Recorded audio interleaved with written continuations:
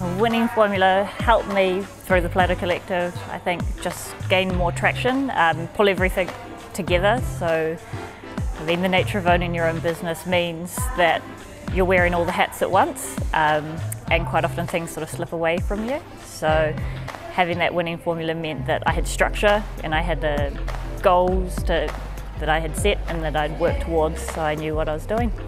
The winning formula session for me, I found, was a lot more relaxed, and it was sort of kind of humanised, and there was no difficult accounting jargon in it, which is not something I do well with. So my partner and I, who run the business, between the two of us, it was sort of brand new to him. He had sort of no idea what he was coming into.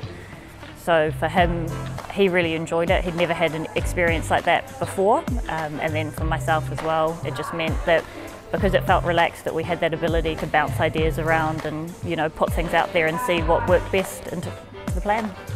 Planning is always necessary. You know, if you don't have a plan, you're setting yourself up for failure. So by having that plan in place, that means that when you do get a little bit off the beaten track, you know, if another glitzy, glamorous idea comes along, then you need to just recenter back to what your plan is, look at your plan, make sure you're on track, and it keeps you focused. It was fun, yep. I definitely had a couple of coffees, a little bit of food.